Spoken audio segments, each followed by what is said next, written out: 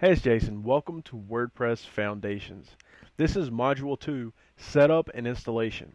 This video is titled The World Famous 5-Minute Install. So now that everything's set up, the next step is to start the installation process. But before it gets started, I want you to take a minute and consider how you want your blog installed on your website. Some marketers prefer to have a squeeze page on the default domain. What this means is you visit the website, which would be like yourwebsite.com, and you're going to see a squeeze page or some kind of form telling you about the website and a little thing for you to put in your email address.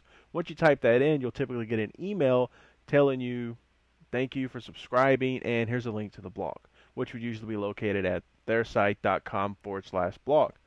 Most websites, however, have a blog installed into the main directory, meaning you visit yoursite.com and it's going to load up the blog, which is running off WordPress. So if you want to have your blog be your main site, what you're going to want to do is upload the contents of the WordPress folder into the root directory, meaning you open up the WordPress folder, select all the files, and drag them to the root directory for your website. If you want to have a landing page for your website, then rename the WordPress folder to something like blog and then transfer that folder to your website, meaning you would select the folder blog and transfer that to your root domain. The difference being this time you're transferring only a folder to your main directory opposed to all the files located inside the folder. From within your FTP program, upload the files in the manner you choose, and once the transfer is completed, open up your web browser and enter in the URL. For reference, that would either be yoursite.com or yoursite.com/blog. When you do this, you'll see installation screen similar to the following. And all you're going to have to do is fill out these two little boxes and you're done.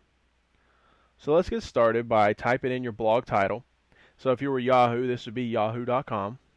Next, you're going to want to type in your email address. This is important. Make sure you use your real email address, as WordPress will be emailing you this address to let you know of any new comments or anything else that you need to know. Now you're going to want to choose if you want your blog to show up in index in the search engines or not. Most of the time you want to check this box, but if this is a test site or a private site, you're going to want to leave that box unchecked.